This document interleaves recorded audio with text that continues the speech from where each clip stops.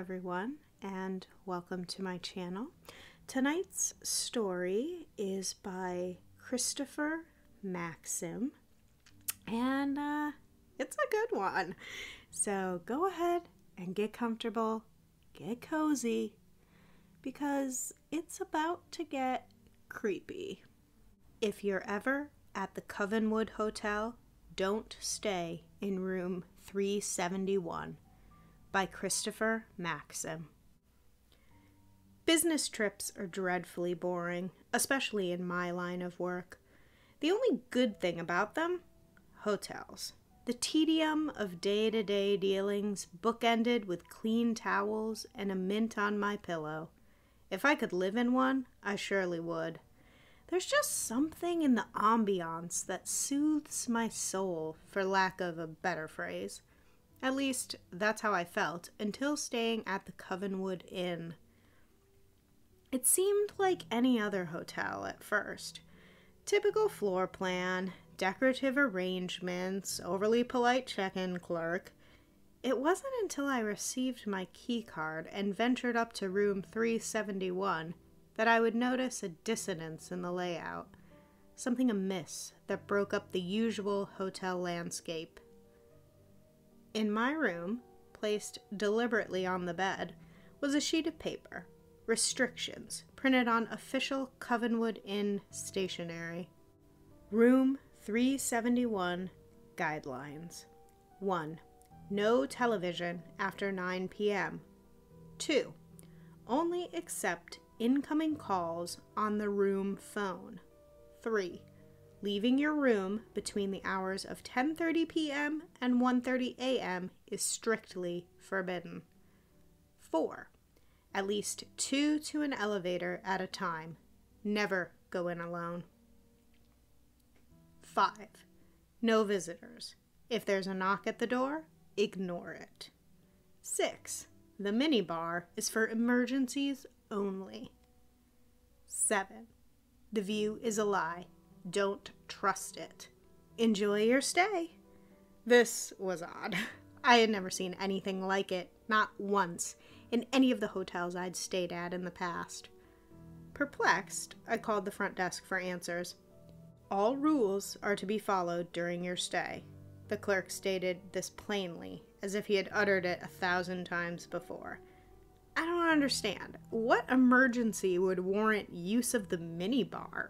Why can't I watch TV after 9? What does "the view is a lie" even mean? I was offered the same reply, spoken with the same tone as before, not unlike a recording. All rules are to be followed during your stay. Click. And that was that. No answers, no explanation. Assuming it was some sort of strange hotel humor I was unfamiliar with, I threw the list on the bedside table and forgot all about it. Until later that night. As I laid in bed, watching the 10 o'clock news, something completely out of the ordinary happened. The reporter began scratching at her face. A little at first, but then a lot. Her motions became aggressive, and skin began peeling. Blood dripped from the wounds as she continued to relay her report without missing a beat. No one seemed to notice or react to her appearance. Eventually, she froze in place and stared at the camera. Then, a close-up of her face, grotesque and mangled. Her bloodied lips spread apart and offered an ominous sentiment. "Don't break the rules, Jack." I jumped out of bed, left my room, and ran downstairs. My voice echoed through the lobby as I barged over to the front desk. What the hell is going on here? The receptionist didn't so much as blink at my intrusion. "What can I help you with, sir?" I just watched a news reporter tear apart her own face and tell me personally, to follow your bizarre hotel rules. Is this some kind of sick joke? He pointed at the wall clock behind him. "It's 10:18, sir. In room 371, there's no television past—" I grabbed him by the collar.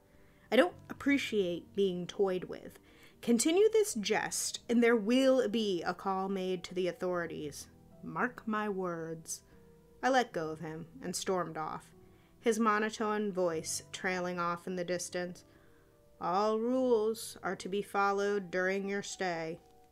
I returned to my room, shut the TV off, and laid down to sleep, pissed off, but exhausted. Unfortunately for me, my slumber would be short-lived.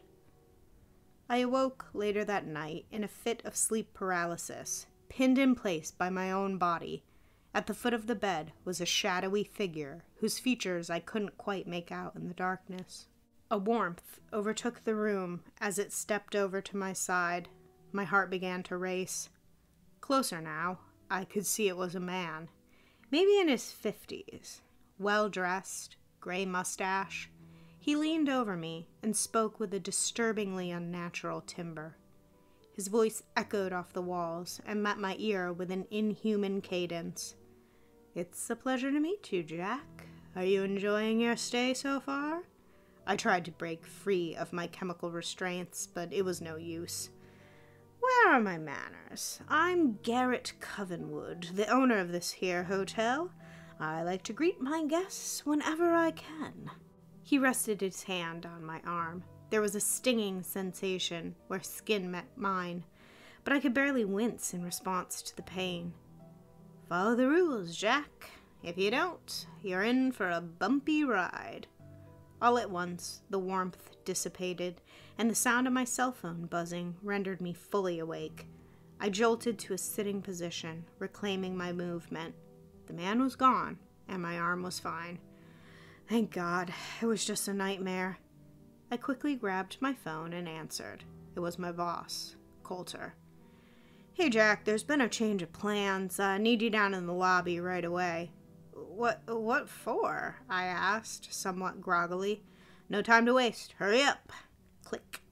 I looked at the time. It was 12:36 a.m. I was forbidden to leave my room according to the damned rules. I called the front desk. "Listen here. I need to come down to the lobby and meet my boss. I don't care what your rules say. There better be no weirdness. You hear me?" The sound of tapping away at a keyboard filled my ear. "Sir, our records show that your boss, Coulter Brumlock, is fast asleep in his room." Confusion washed over me. In his room asleep? How would you even know that? Are you telling me there's no one in the lobby waiting for me? "No, sir. It's a slow night. Just me and the fern in the corner." I hung up the phone and dialed Coulter's number. After 2 tones, he picked up. "This better be good, Jack. I was sleeping." "Coulter, you didn't just call a moment ago and ask me to meet you downstairs, did you?" He let out a groggy sigh. "Of course not. What are you talking about? Can I go back to bed now?" Another wave of confusion struck. "Sure, it was probably a wrong number or something. Sorry to wake you." Before hanging up, I asked him one last question. "Say, you didn't get a weird list of rules from the hotel, did you?" "No. Now let me sleep." Click. He hung up, and I sat there, contemplating things. Honestly, it felt as though I was hanging on to my sanity by a single, fragile thread. I had told myself the images on the TV were the hotel's doing, but this couldn't be faked. Coulter and I had known each other for years. I knew his raspy voice anywhere, better than I knew my own. This was definitely him on the other line, but at the same time, it couldn't have been. It was, by all means, a mystery. The next day of work came and went. Before long, Coulter and I met back at the hotel, where we dispersed to our separate rooms. What was once the highlight of any given business trip was now tainted by uncertainty.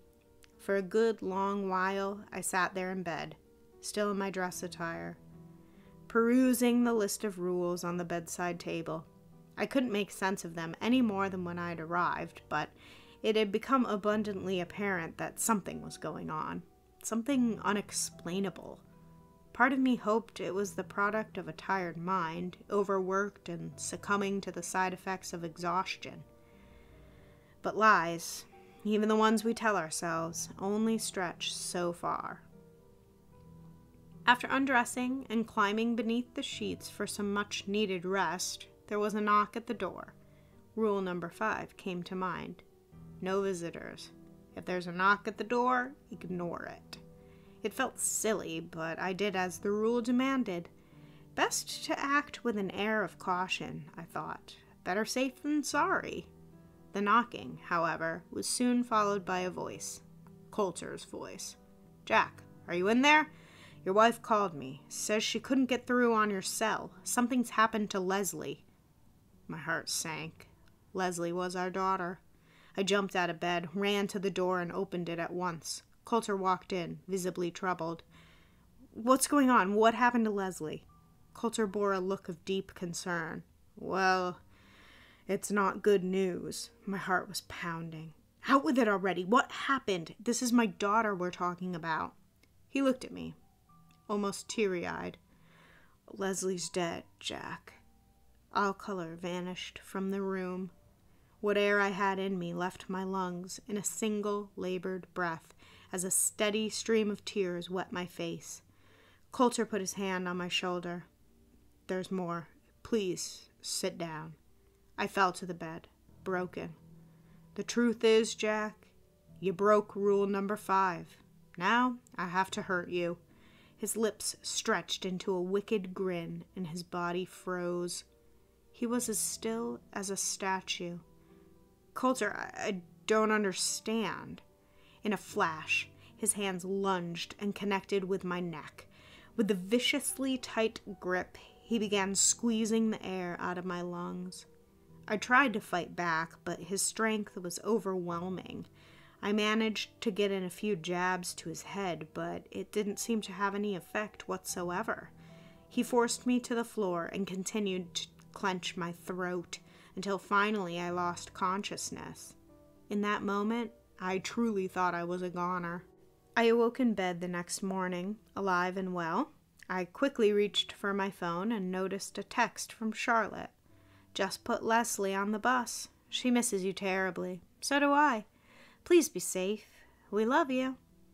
I got out of bed and raced to the bathroom mirror. My neck was void of bruising, no signs of strangulation. I called Charlotte to be doubly certain. To my relief, Leslie was indeed fine, as alive as she was the day I left. It all just felt so real. Could it really have been a dream? Frazzled, I met up with Coulter, and we drove to our next meeting. I could still feel his hands wrapped around my neck. I refused to make eye contact with him the entire day, and he noticed. What could I say without sounding certifiable? Hey, the hotel left me this weird list of rules to follow, and now I think I'm seeing things. Want to stop for coffee before you drop me off at the nearest hospital? No, that wouldn't bode well. Mild food poisoning from the sushi at the hotel bar was a far better excuse. Only a few more days of torment, then I could leave. That's what I kept telling myself. Little did I know, my next night there would be the longest one yet. I awoke at 11:22 p.m., according to the blinking display of the alarm clock on the desk across the room. As my eyes adjusted, I noticed a faint orange light dancing on the wall, pouring in through a gap in the curtains. I pulled myself out of bed and walked over to the window to identify the source of the light. What I saw was absolutely horrifying. The hotel was ablaze, an enormous fire engulfing the ground floor. The flames grew to great heights and touched the glass in front of me before I had the nerve to turn away and make a run for it. In leaving my room, I yelled to warn the other guests. "Fire! There's a fire! We need to leave at once!" No one joined me in the hall. There was no sound at all coming from within any of the other rooms on the floor. Had everyone already evacuated? Was I the only one inside? I opened the first door in reach. It was unlocked. Inside was the reporter from TV, her face still dripping red, a blood stain on the carpet below. "You should have followed the rules, Jack." I slammed the door shut and moved on.